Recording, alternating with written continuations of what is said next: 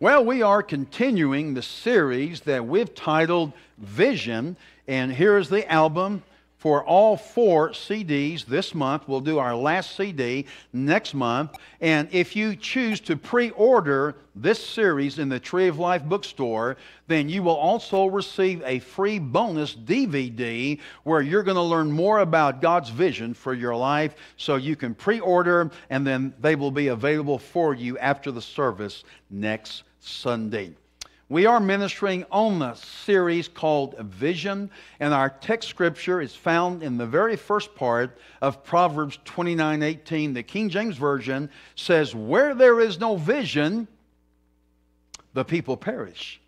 The New Living Translation says, "Where there is no vision," when people do not accept divine guidance, they run wild. And then there's a Spanish translation that says, "Where there is no progressive vision, the people run around like wild, untamed horses."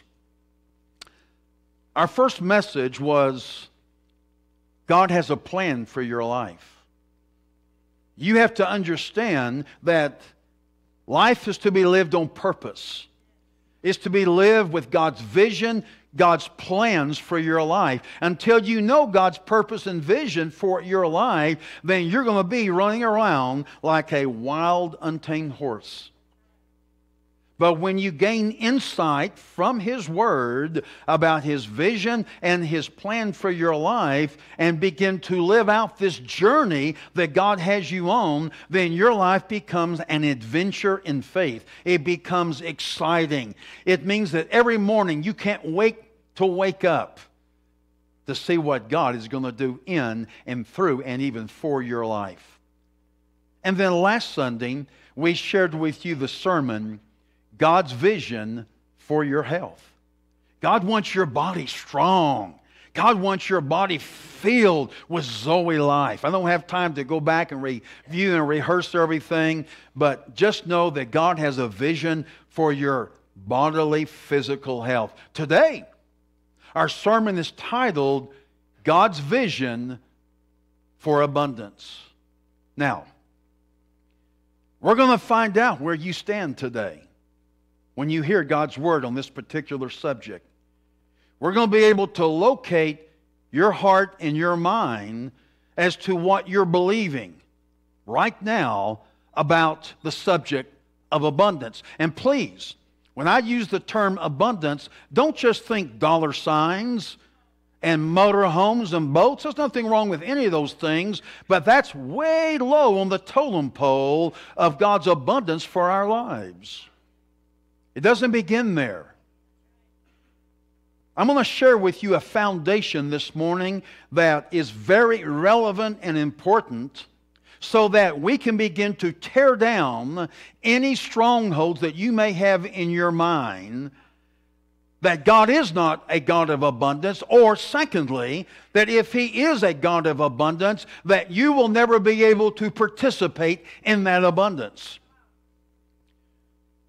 The Bible says that God's Word is alive and powerful, and it's sharper than any two-edged sword, piercing even to the dividing asunder of soul and spirit, the joints and marrow, and is a discerner of the thoughts and the intents of the heart. We're going to find out today what's your thoughts and what the intents of your heart. Now, anytime that I make statements like that, I say those statements because I want you to understand, anytime the Word comes at you, and God's Word is trying to tear down these strongholds, it's not coming with an intention of condemnation, but location. God wants you to locate where you are in your thinking and in your believing. Because if your thinking and believing do not line up with how God actually is and who He is and what He's done, then you repent. And the word repent in the Greek text just means change your mind. Metanoia. Change your mind. And so that's what we're doing in these church services. We have people repenting every single church service by just hearing the truth, and they change their mind from the way they used to think to a new thinking based upon God's Word. Can I have an amen? Revelation 1, beginning in verse 10. This is John the Revelator, and he writes, And he, that's Jesus, carried me, John, the Apostle John, away in the Spirit to a great and high mountain. And he showed me the great city, the holy Jerusalem, descending out of heaven from God, having the glory of God. Her light was like a most precious stone, like a jasper stone, clear as crystal. Also she had a great and high wall with 12 gates, 12 angels at the gates, and names written on them, which are the names of the 12 tribes of the children of Israel. 3 gates on the east, 3 gates on the north, 3 gates on the south, and 3 gates on the west. Now the wall of the city had 12 foundations, and on them were the names of the 12 apostles of the Lamb. And he who talked with me, I love this, he had a gold reed to measure the city, not some steel measuring stick that we measure with today. No, God measures with gold, its gates and its wall. The city is laid out as a square, foursquare. Its length is as great as its breadth. And he measured the city with the reed, this gold reed, 12,000 furlongs. Its length, breadth, and height are equal. Then he measured its wall 144 cubits according to the measure of a man, that is, of an angel. A cubit is from your elbow to the tip of your longest finger. The construction of its wall, listen now, get this picture in your head right now. The construction of its wall was of jasper, and the city was pure gold, like clear glass. You've never seen gold like that. It's like clear glass. It's 100% gold. The foundations of the wall of the city were adorned with all kinds, ladies, of precious stones. The first foundation was jasper. The second, sapphire. Paulette loves black sapphires. I bought her a bunch of them. The third, chalcedony. The fourth, and this is one of my favorite ones, emerald. I love emeralds. I think they're gorgeous. The fifth, sardonyx. The sixth, sardius. The seventh, chrysolite. The eighth, beryl. The ninth, topaz. The 10th, chrysoprase. The 11th, jacinth. And the 12th, amethyst. Can you imagine? Can you imagine the shine that comes off of these precious jewels? Notice what he says in verse 21. The 12 gates were 12 pearls. Each individual gate was of one pearl. Can you imagine the size of that oyster? Woo! And the street of the city again was pure gold, like transparent glass. Now, the reason I share these thoughts with you from Scripture is because God wants you to understand He does not live in squalor.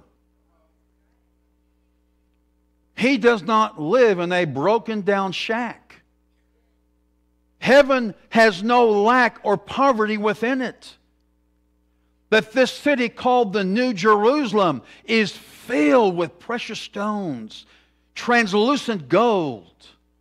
That I want you to have this picture, this image inside you, that God has nothing to do with lack and poverty.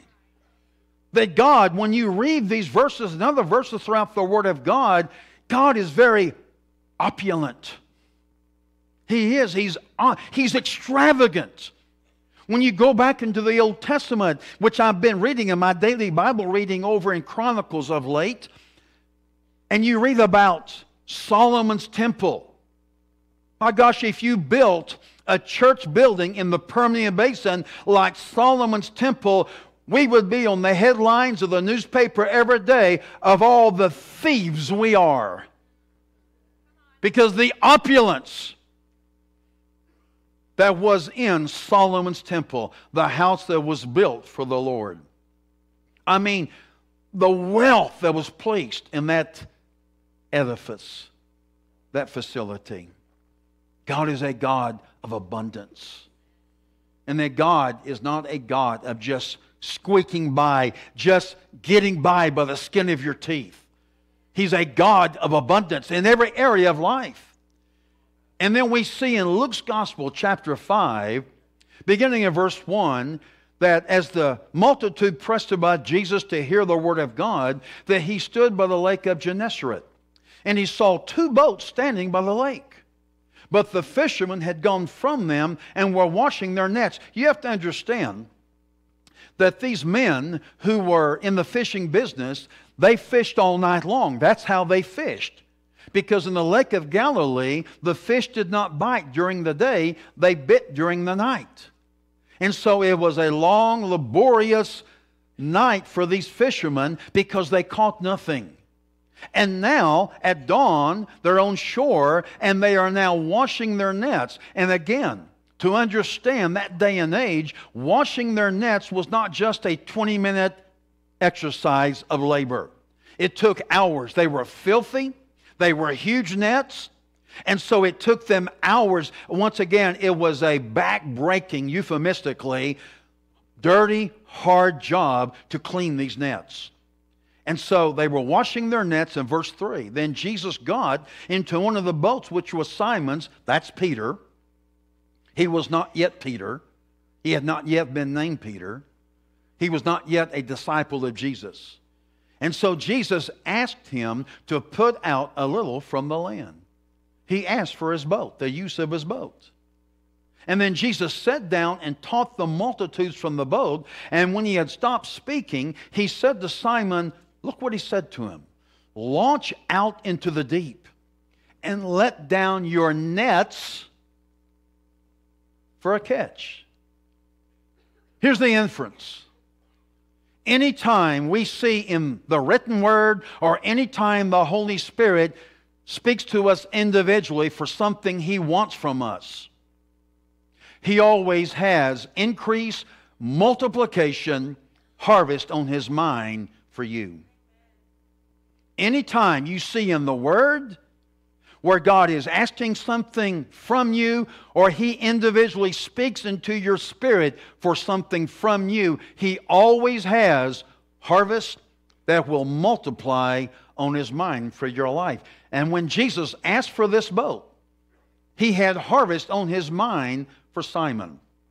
He said, let down your nets, plural, for a catch. Verse 5. But Simon answered and said, notice Simon here is in the flesh. He's thinking naturally. He's thinking about the back-breaking job he's had for these last several hours in the early morning to clean these nets, also understanding that they toiled all night and they caught nothing.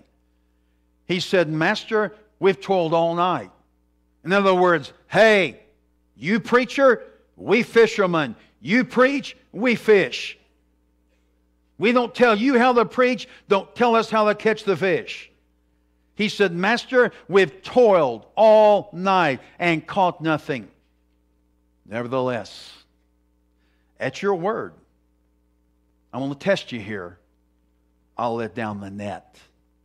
Not the net. Jesus said, let down the nets. I'll test you. I'll test you. I'll let down the net. And when they had done this, they caught a great number of fish, and their net was breaking. God is a God of abundance.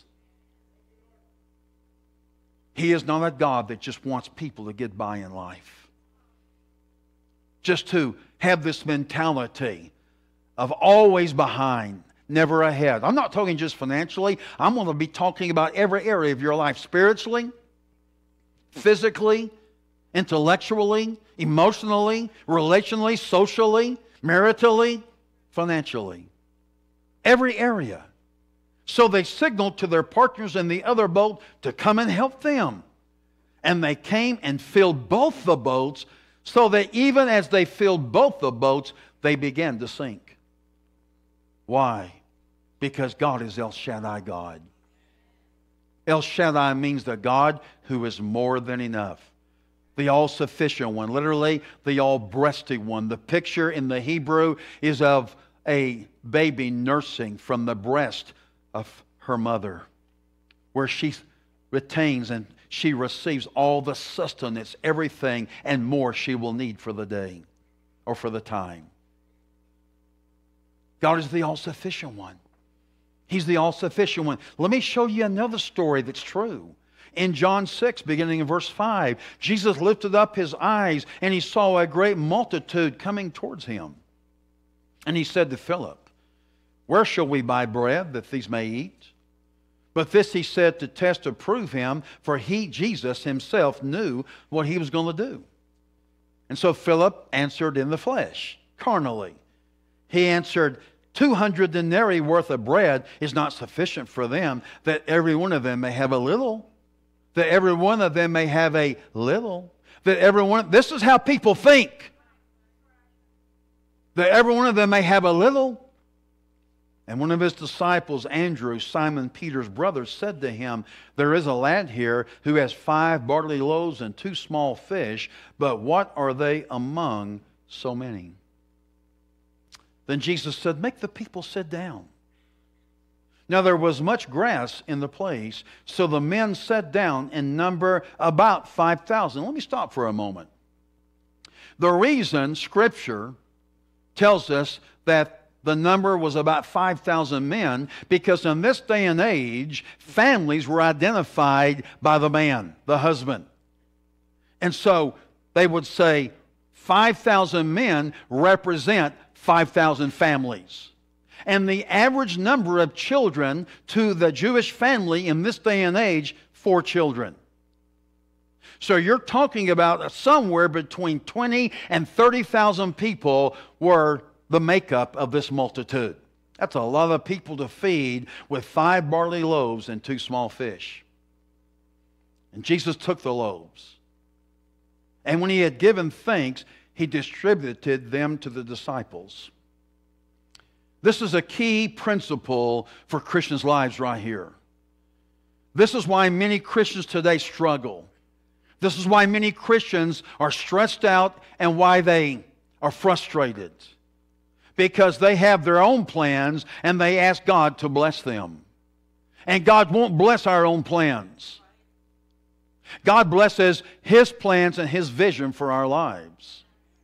And God gives us a way to prosper in every area of our lives. But for anything to prosper in the Christian's life, it has to be blessed. Here, Jesus, first of all, took the loaves and the fish, and He first of all blessed them. Anything that Jesus blessed is going to prosper. Anything that He doesn't bless, you're on your own. He loves you, but you're on your own. And that's where the sweat comes in. That's where the self-effort and the self-performance of Christians comes into play. And this is why we come up short all the time, because we're trying to get Him to bless our plans, and He's not going to do it.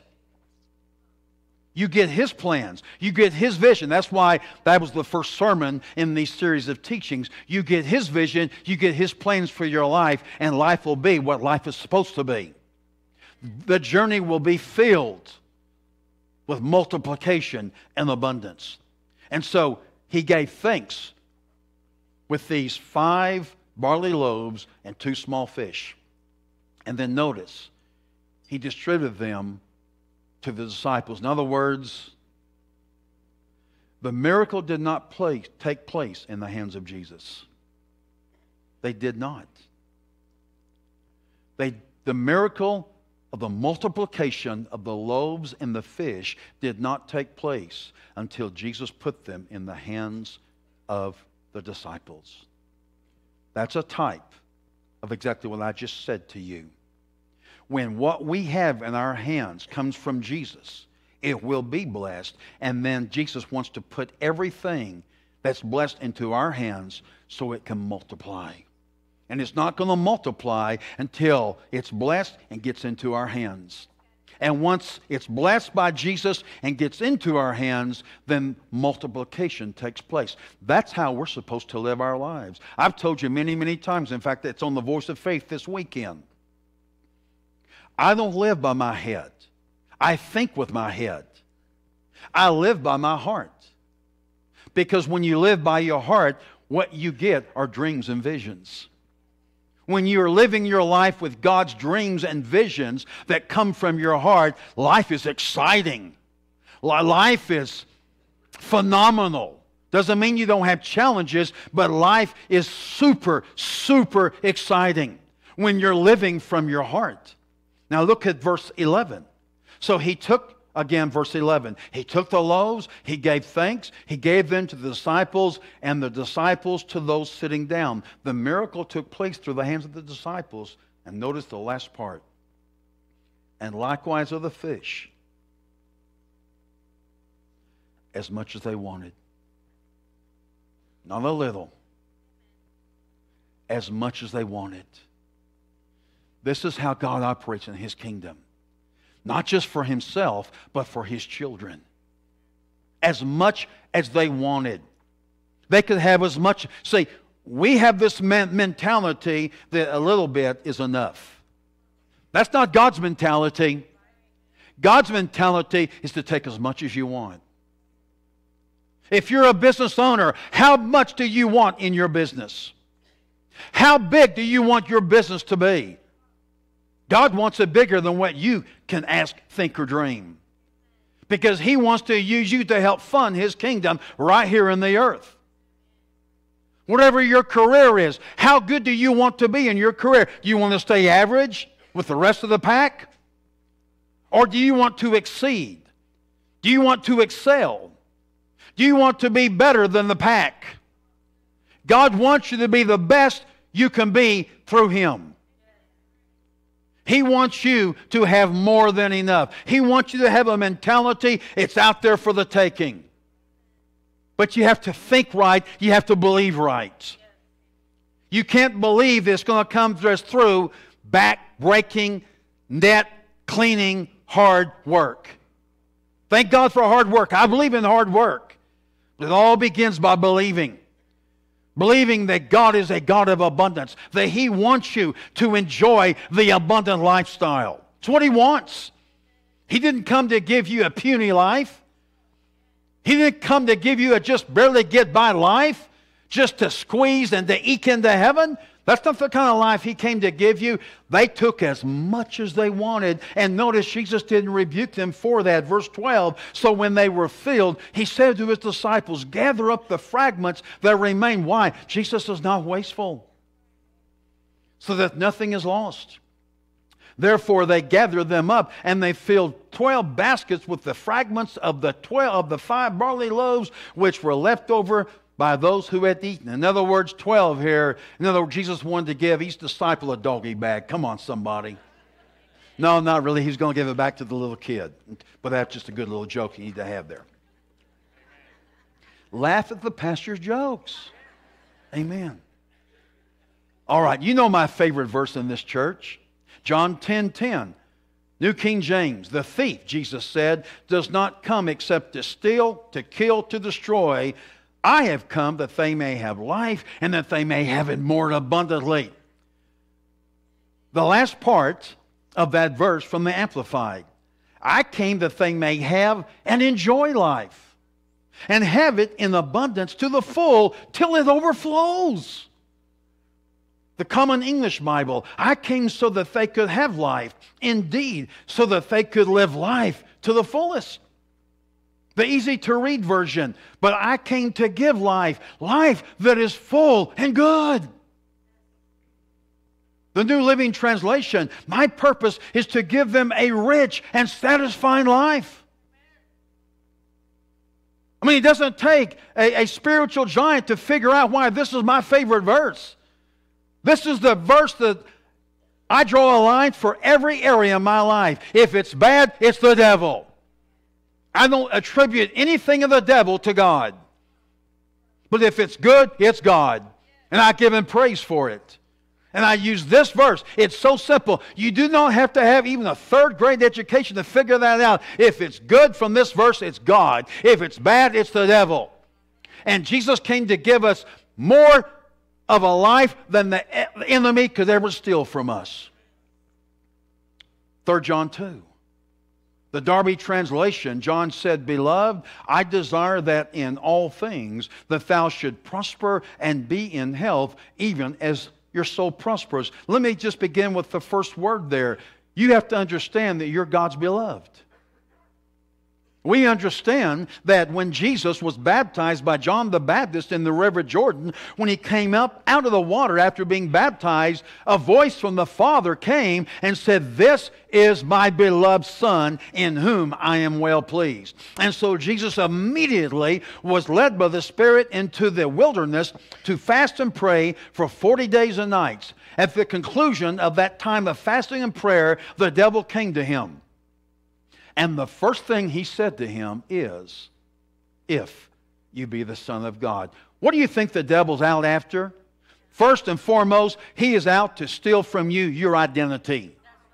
He wants you to have an identity of just you in your blackness or your brownness or your whiteness or your redness or your yellowish. He wants you to be totally caught up in the color of your skin and your people. Come on now. I'm telling you the truth. God wants you to have an understanding of your true identity, which is that you are a new creation in Christ. Old things are passed away. Behold, all things have become new. That greater is He who is in you than he that's in the world. That He who knew no sin was made to be sin for us, that we might be made the righteousness of God in Christ. That's your true identity. You're in Christ. You have right standing with the Father. You've been approved of and accepted by the Father. That's who you are. You're beloved in Christ of the Father. You're the apple of His eye. And so you have to know why does God want to share His abundance with His children? First and foremost, because He loves you. The same way as a father or a grandfather, if you passed and go on to be with Jesus, what are you going to do? You're going to leave a will, and in that will, you're going to leave everything that you've accumulated to your children and your grandchildren. Why? Because you love them. Because you love them. And you don't mind taking everything that you worked for all your life that still is left over when you pass and to give it to them as an inheritance. How much more does our Heavenly Father love us and want to share His inheritance with us today?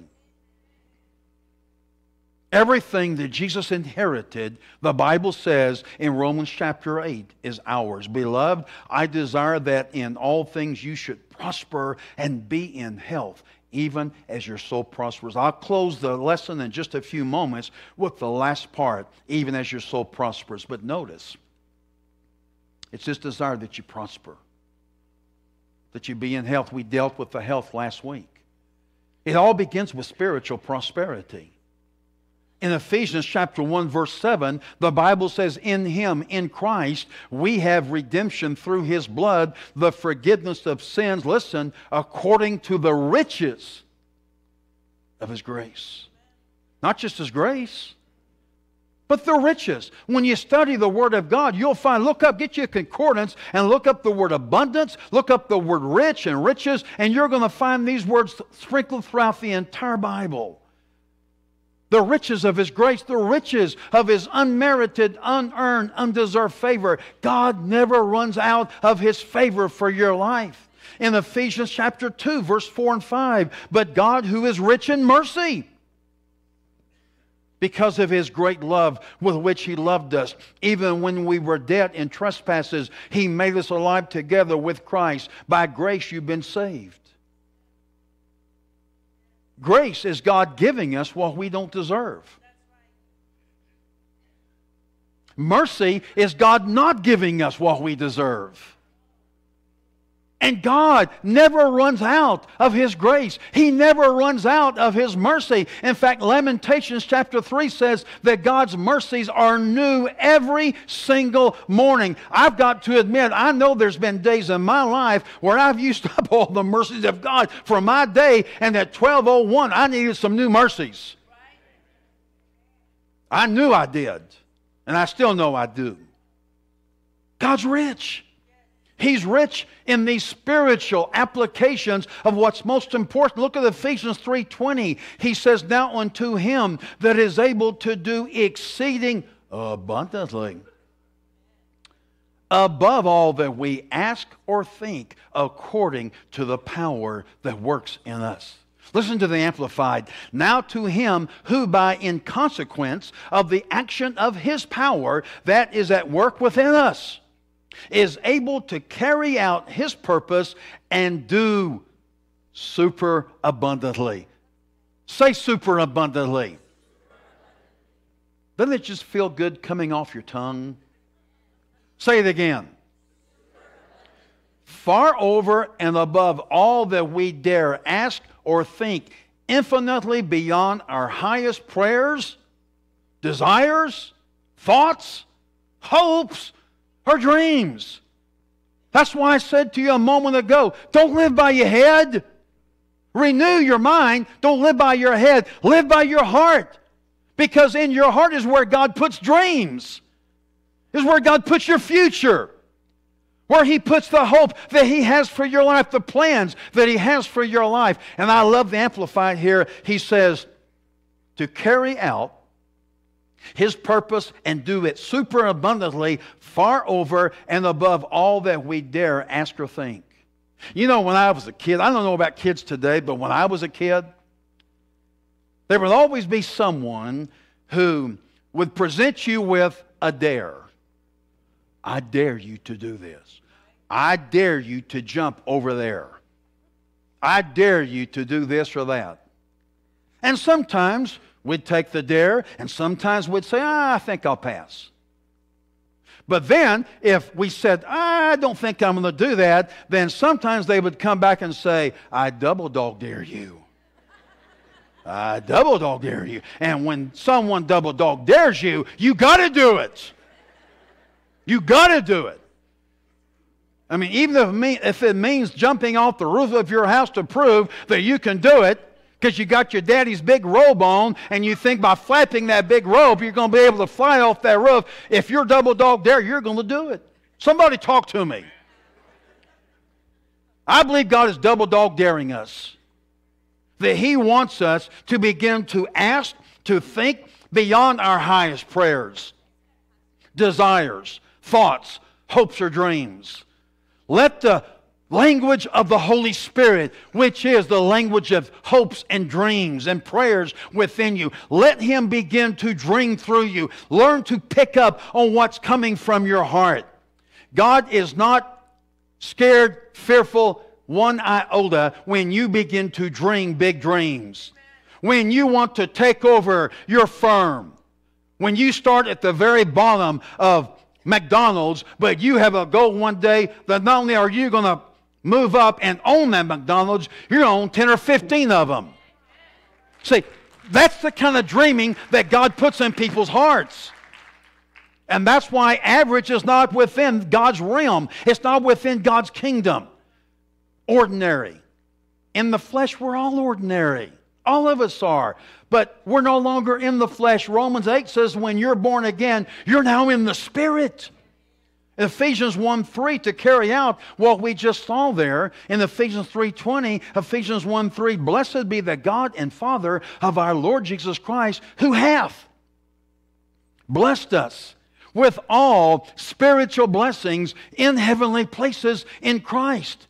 And so everything you and I will ever need has already been deposited in your born-again spirit. All the favor of God, all the wisdom of God, all the intellect of God, all the strength of God, all the favor of God, all the blessing of God, everything you will ever need in your life, in this journey called life, has already been deposited within your born-again spirit. You have to learn how to make a demand on what's inside of you, to live by the inside of you. The dreams, the visions, the hopes, the aspirations. That's what God wants you to learn to live by. That's the language of the Holy Spirit. That's what this church is about. God interrupted a businessman in the school teacher's life because he desired to build a supernatural church in Odessa, Texas. out here on the highway to say to people that you're loved, that you're forgiven, that you're righteous, that you're blessed, that you're favored, that God is a miracle-working God, that God is a healing God, that God wants you to take everything He's invested in you, and He wants you to become a carbon copy of Himself on this earth, to not accept average, to not accept ordinary, to rise to a newer level. This is a supernatural church. It's being built supernaturally, not by Don and Paulette Caywood, but by God and the Holy Spirit. That's who's building this church. He's building this. He's building my life. He's building your life. I'm turned on. This is where I live, man. That's why I get turned on. Romans 5:20. Moreover, the law entered that the offense might abound. In other words, God gave the law so that we become aware of our sinfulness and our need for a Savior. Notice now, but where sin abounded, grace did much more abound. Now, in the Greek, you would think that these two words, abounded and abound, would be the same Greek word. You know they're not. Two different Greek words. The first word, but where sin abounded, it means abounded. But then grace did much more abound. That word means superabound.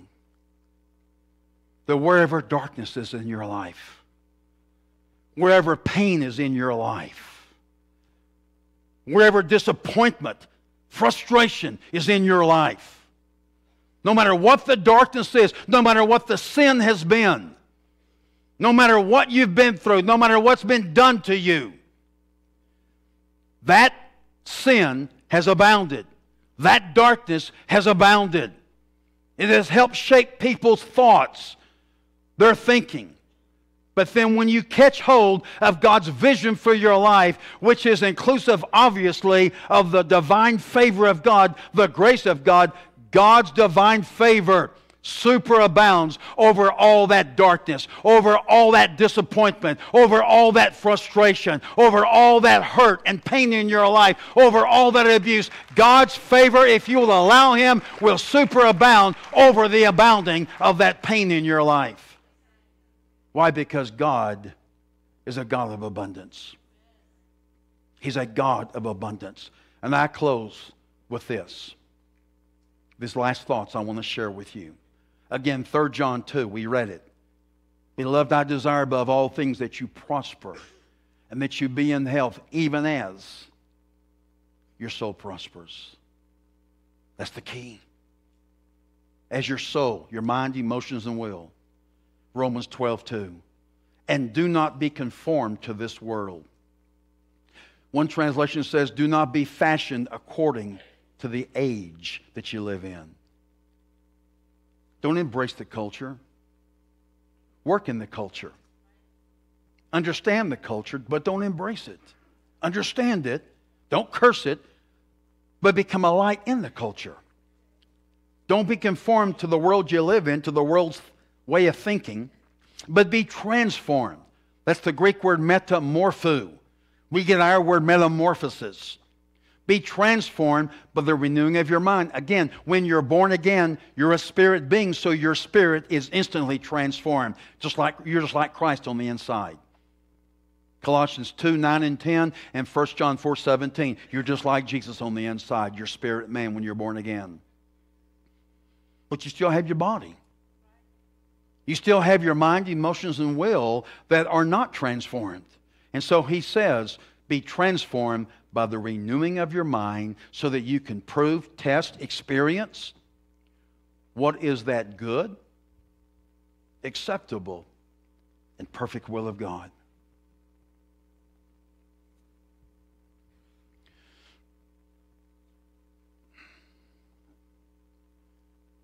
Paul said to us in 2 Corinthians chapter 10, beginning in verse 3. He said, the weapons of our warfare are not carnal. They're not human. But they are mighty through God for the pulling down of strongholds. Casting down imaginations, vain imaginations, and every high thing that exalts itself against the knowledge of God, bringing every thought into the obedience of Christ.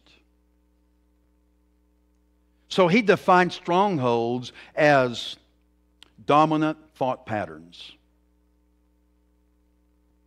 Some of you watching me today, and many of you here today, you grew up by your parents, guardians, grandparents, family members, coaches, teachers, Sunday school teachers, next door neighbors, drawing a line between the rich folk and you.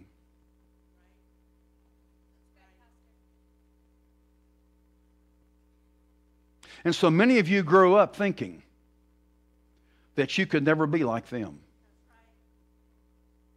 It's a stronghold in your life because that's how you think. Because it was ingrained into your mind from a toddler. That's them, we is us. And so Pastor Don is raised up by the Lord Jesus Christ supernaturally to teach you the abundant lifestyle in Christ. To teach you that, as I taught in the tithe teaching today, God is not necessarily trying to get something from you. He's trying to get something to you. But there's principles that have to be adhered to and followed, believed first and followed.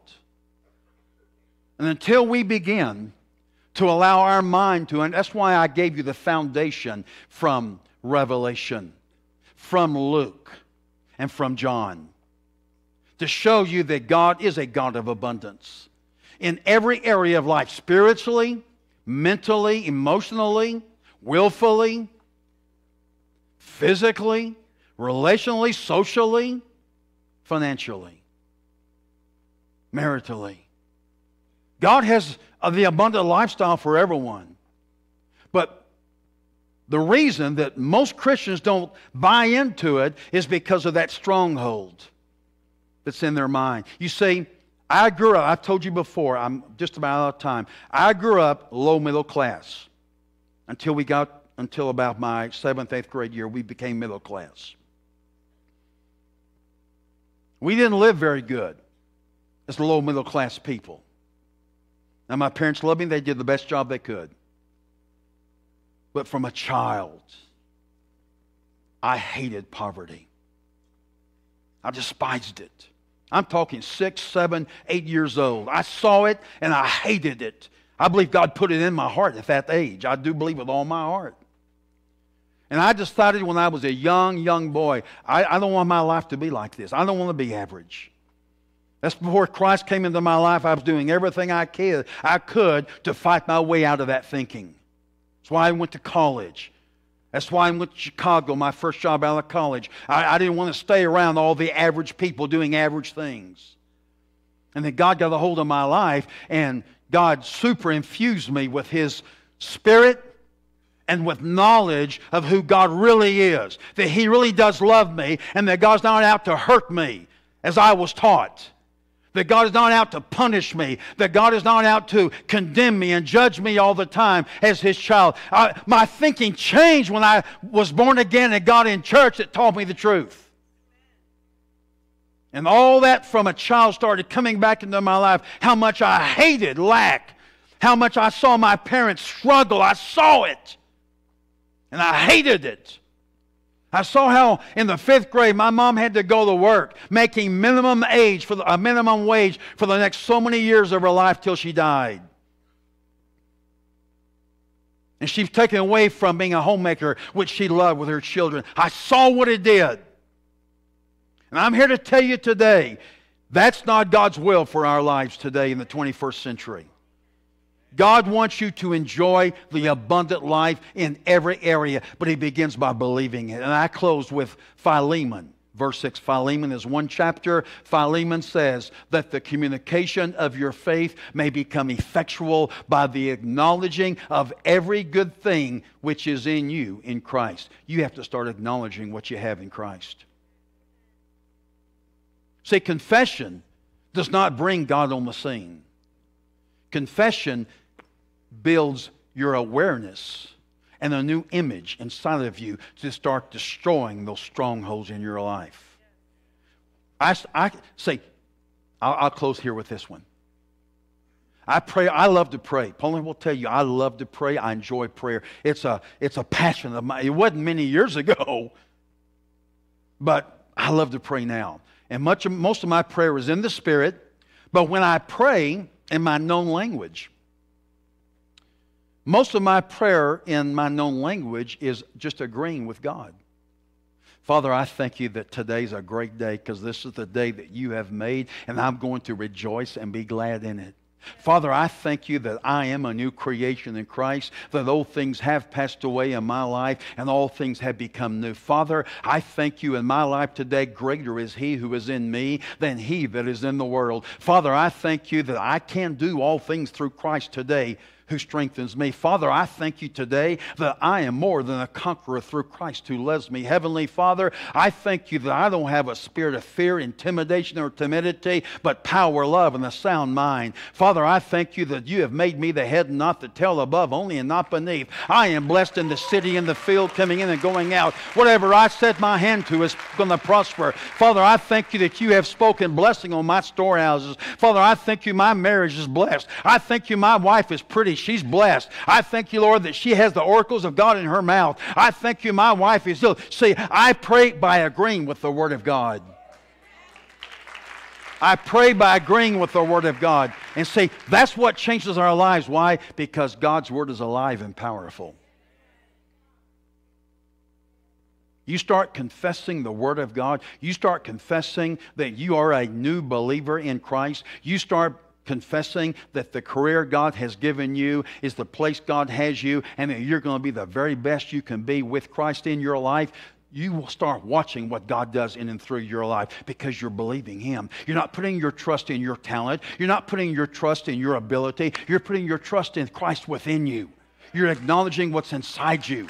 And as you do that, God's going to prosper you. Why? He is the God of abundance. Give Him praise today. I'm out of time.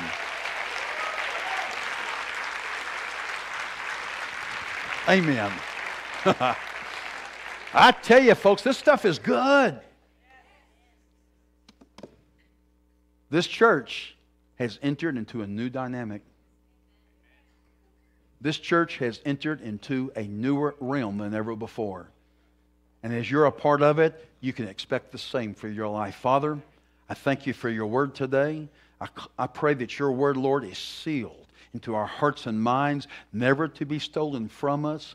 I pray, Lord, that we will think on, meditate what we have heard today, and that, Father, as a result from Joshua 1:8, you said we'll make our way prosperous and we'll have good success. We'll deal wisely in all the affairs of life. I commend every person, Lord, to you and to the word of your grace, which is able to build us up and to give us our inheritance among them that are sanctified in Jesus' name. If you're here today and you've never invited Jesus into your life,